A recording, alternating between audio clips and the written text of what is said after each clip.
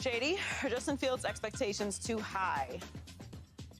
You know what? I get what he's trying to say. Like, hey, you know, my mindset is I'm coming here to compete every day. I want to eventually be a starter. So I understand that, but I'm going to say yes. I think his expectations too high just because you're not there for that, right? You're there to get better. You're there to learn the offense. It's a new offense for you, right? You struggle in the offense you had for a couple of years. You struggling. You're not going to struggle this time. We don't know that. So let's just go there and be a better player every day. And then when things happen, if things don't work out with Russ, you can come in and you'll be the starter.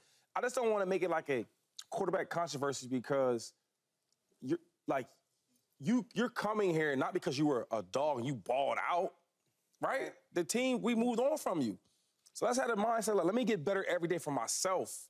Let me get myself ready to go so if anything ever happens with Russ or he's not playing well and they need me, I can step in there and be the guy. But having that kind of quarterback controversy in the locker room when it's not really needed, because it ain't like you was just superstar player that we just happy to have.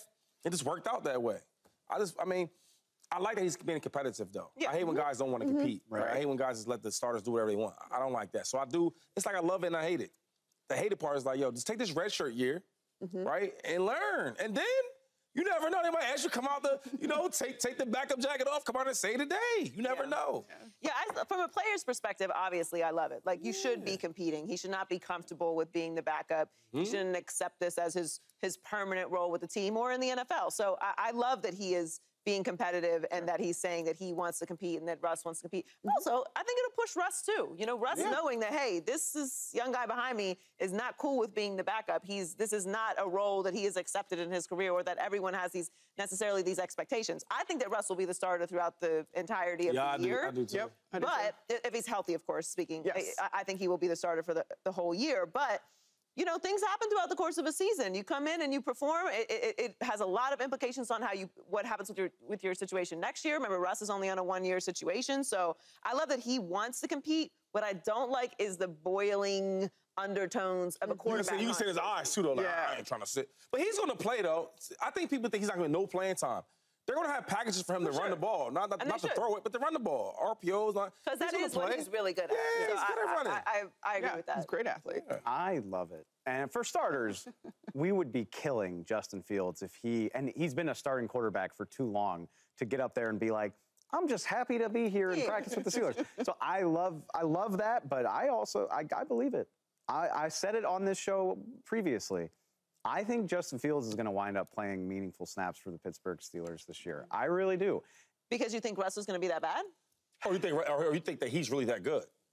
I think it's going to be a struggle for the Steelers. And I think Mike Tomlin has not a struggle in the sense that they're going to be bad, but the Steelers play in the toughest division in football. Right. And in case you didn't see it, the Steelers are going to be faced with the toughest stretch of games in the NFL this season.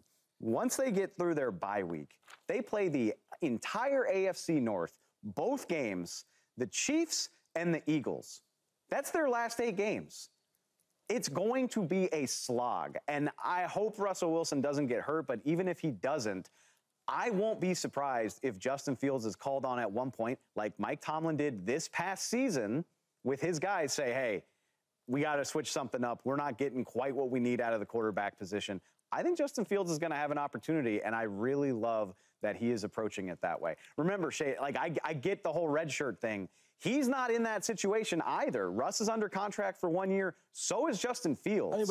He needs a chance to play. You're speaking like he's like the answer. No, I don't think he's the answer. And that's the thing is you're going to throw him in and ask him to prove himself in that stretch of games, theoretically, which isn't going to show you anything.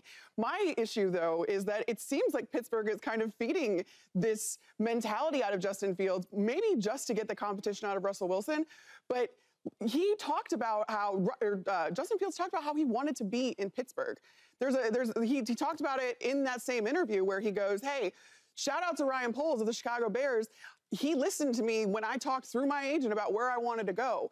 So there is a reason that he doesn't say that for no reason. There's a reason that he wants to be in Pittsburgh. And I have to think it's because the Steelers have said, yeah, maybe the door is a little bit open for you to sneak in there and compete for the job. I don't agree with it because like Shady was talking about, I don't like having a quarterback competition. I don't like having your starter feeling like someone's breathing down his neck at all times. But the reality of the situation is they only have Russell Wilson for a year. They only have Justin Fields for a year. I just don't know how this is going to go because I don't see it going well throwing Justin Fields out there as the starting quarterback in the second half of the season when you have a murderer's row of opponents. But Carmen, you wouldn't mind if the backup breathing down your neck was Justin Fields. I wouldn't mind. Right? To be honest. I think that Russ is in a situation where he absolutely has to prove himself. And you know this, Shady, that once in a situation like this where Russ is not being paid a lot by the Steelers, particularly, he's in a one-year deal situation. Yeah. We do have some questions about what he's capable of doing. The longer that you get away from X for a little while, you start convincing yourself that they weren't as bad as they were. You know what I mean? Like, revisionist history. Like, a little revisionist history going on. We did have some fun together. So you start thinking about maybe Justin Fields could come in here and do a little couple things. He comes in and scores a couple touchdowns with his legs. Okay, well, maybe we do need Justin Fields. I don't think that they will panic that much because I don't think Mike Tomlin is really built like that. Same. But there is a standard in Pittsburgh that exists that other places do not have. Pittsburgh expects to win. They expect to have a winning season. They never have losing seasons. They certainly expect to be in the playoffs, and they expect some high-level performances out of Russell Wilson. I don't necessarily think we're going to see him during that stretch just for the hell of it. I think the only reason that he would be in there is because Russell is god-awful, or if he's injured. He's going to play, though. He's going to play. I think he will play, but as far as the starting quarterback goes, starting a game. He'll have packages. That's good for him, though. I think he'll get a chance to start, and I don't think it'll be panic. I think, look, they already had a quarterback rotation this year. They don't want to do that again. Why would it, if it's not panic because Russ is so bad, and it's not Russ being injured, what has Justin Fields ever done that would make you feel that he should be put in as a starter? What can he show you? Other than he's just sitting there looking good. Can we look into the future? And it won't be panic because Mike T is not built like that. You're right. But again, you got Ravens, Browns, Bengals, Browns, Eagles, But what Ravens. is Justin Fields going to do against How are you going to feel more comfortable throwing Justin Fields out there? I swear I would have gotten there. I swear I would have. Can you not imagine a world? Again, Joy, you know this. Pittsburgh has gotten to a winning record with Duck Hodges and Mason Rudolph before.